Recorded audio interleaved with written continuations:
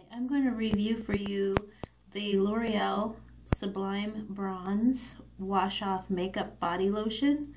It gives you a tan without the traditional, the traditional way of doing it to me from a bottle would be you rub it on and then it takes a while to develop and then you have a tan for a few days and then it fades. This is different because it's makeup that goes on and tints your skin and it comes off with just one wash. So the first thing you have to do is squeeze a little bit in your palm like that, and then you apply it on your leg.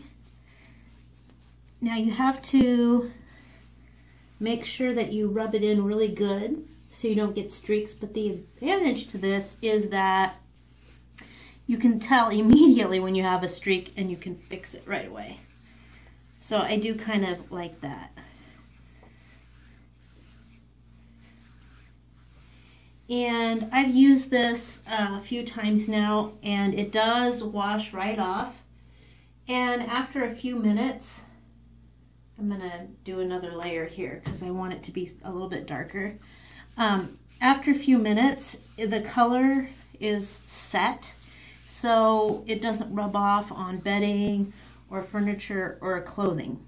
But you do have to kind of let it dry, but you'll be able to tell by feeling it when it's dry.